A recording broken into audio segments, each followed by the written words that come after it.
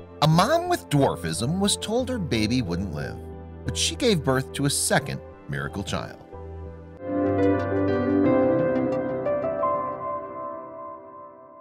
A couple, both of whom had dwarfism, defied the odds to produce a healthy double dwarf baby.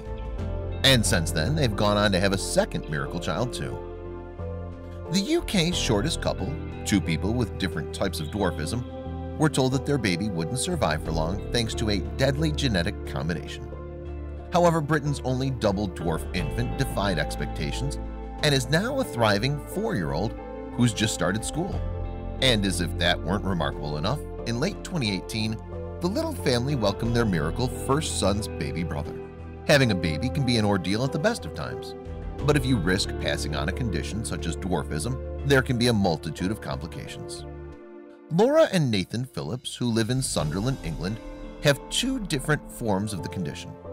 Laura's type, called achondroplasia, is a more common form of dwarfism than her husband's pseudo-achondroplasia. The word dwarf is usually used to refer to adults who, when fully grown, are no taller than 4 feet 10 inches in height. Dwarfism can have myriad causes, though, and be proportionate or disproportionate depending upon the nature of the condition. Proportionate short stature, PSS, happens when there's restricted growth, but the torso and chest grow to the same extent as the legs and arms. The other type is disproportionate short stature, DSS, which results when there's a problem with the development of a person's joints and bones. This can affect all parts of the body or manifest itself in the growth of individual limbs.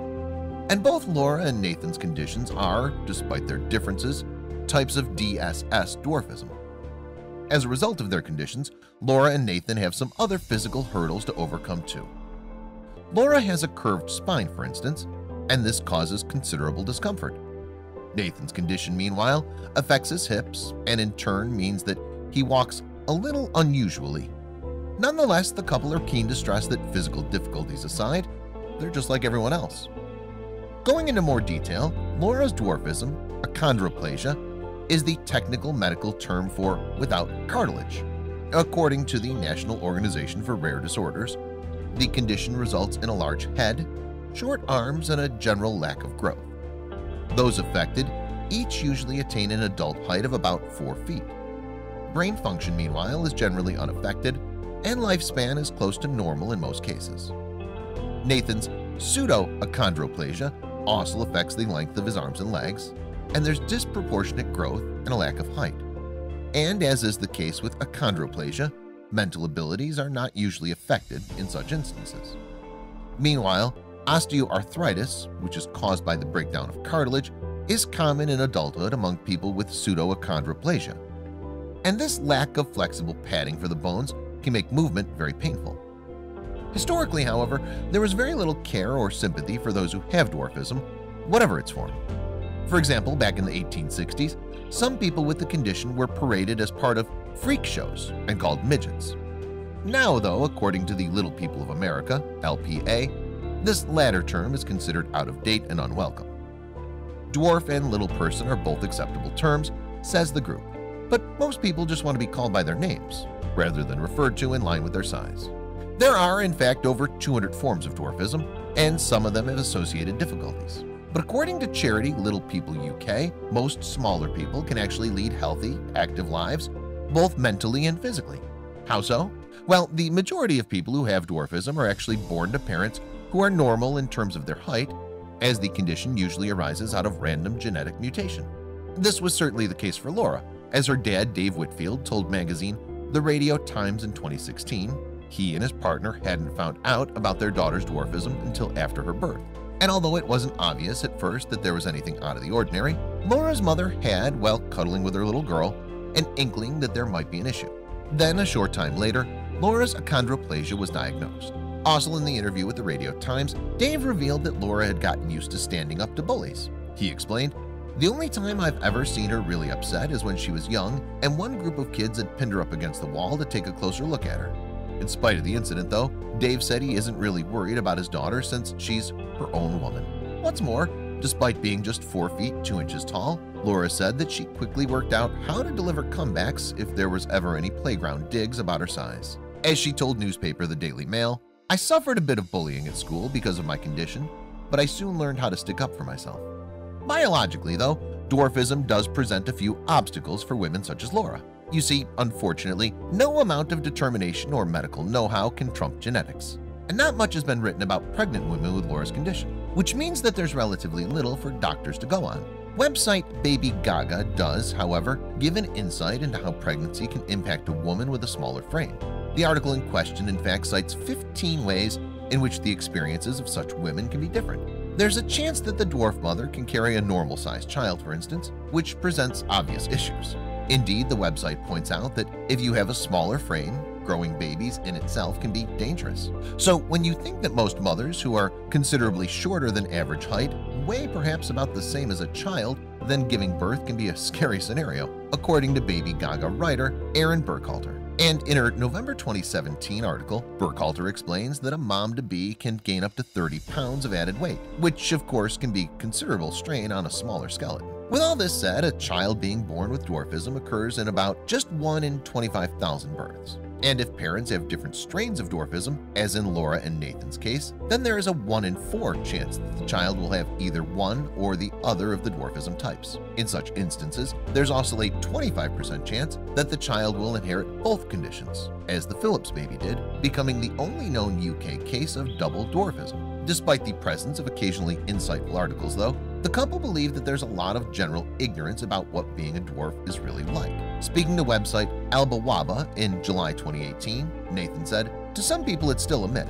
You know, there's no such thing as dwarfs. They'll say they're from fairy tales. And you just think, well, my goodness, that lack of education there. Are we so small that we're forgotten about?" Laura, for one, though, decided that she was big enough to make an impact in film and TV, no less. She's even been involved in the Harry Potter series of films. Plus, she appeared in UK TV show Seven Dwarfs, which followed the backstage lives of performers in pantomime. And as it turned out, this show was to introduce her to a very special man to boot. You see, it was in Bath while working on the production of Snow White and the Seven Dwarfs that Laura laid eyes on her future husband. And Nathan, who stands at 3 feet 11 inches tall, told the Daily Mail that they'd become inseparable very quickly. He said, "We got to know each other before the end of the run, and from that point, we haven't been apart."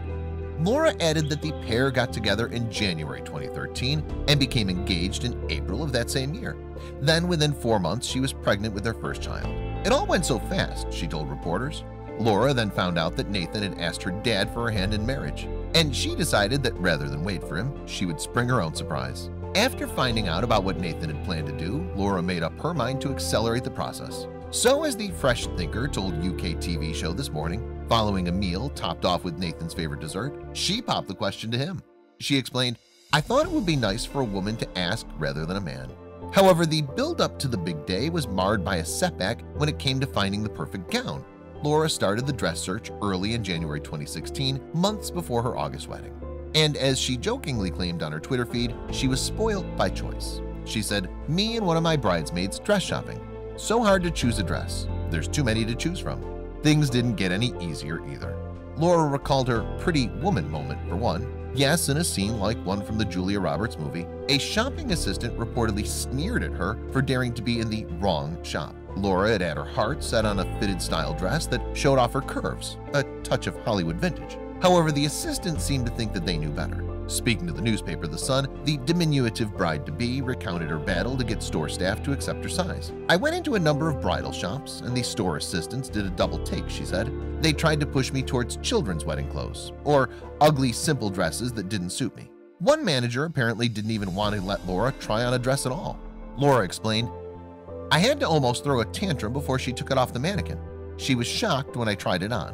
It fit up top as, surprise, surprise, I have a bust and a waist, and it simply needed shortening." But Laura was angry at the prejudice that she'd allegedly endured and had no intention of buying from that shop. Fortunately, though, she found her perfect dress somewhere else. Then the big day arrived, and Laura and Nathan got married in style at South Causey Inn, County Durham, with around 50 invited guests. Laura was wearing an 800-pound, or about $1,000, white-fitted dress decorated with embroidery and pearls. And Nathan, handsome in a gray suit, with a rose adorning his lapel, was the dashing groom. The couple revealed some snaps of their stylish August 2016 wedding to the Daily Mail. One touching shot shows them exchanging rings. Another is of the loving couple becoming husband and wife with a kiss. Perhaps the most romantic, though, is a picture of the new husband and wife striding out onto the dance floor to enjoy the music. Laura had chosen a navy and white theme for her big day and went for bold love wording on her invitations and as a theme for her reception. The centerpiece cake also featured cream and blue layers trimmed with ribbon, lace, and roses. And one wedding picture even shows the cake next to huge illuminated letters that are almost the same height as the happy couple. The newlyweds said the wedding was a symbol of how far they'd come and that it gave them the chance to exude their strength and optimism. Yes, it seemed that the couple's conditions weren't going to get in the way of their fairy tale. Talking to the Daily Mail, Laura said, "The wedding was a great platform to show everyone how confident we both are within ourselves, and we had the best day of our lives. Yet, the wedding is only half the story. Not long after they agreed to get married back in 2013, the couple had learned the overwhelming news that they were going to be parents. But because of their different dwarfism types, the pregnancy didn't progress as easily as they would have wanted. In fact, scans made them aware that all was not well with the baby. As Laura told newspaper The Daily Express, "I was having scans once a week because they were a little worried there could be complications. It wasn't until 24 or 25 weeks that things started changing. They noticed that his measurements weren't quite what they should be. They thought that he had inherited two rare genes that could have been dangerous. In fact, doctors were so concerned when they found out that the baby had double dwarfism that they urged Laura to have an abortion. The condition can, you see, often be fatal, and affected babies usually only live for hours after birth. This mortality rate is due to various issues, including the size of the baby's upper body and neurological concerns.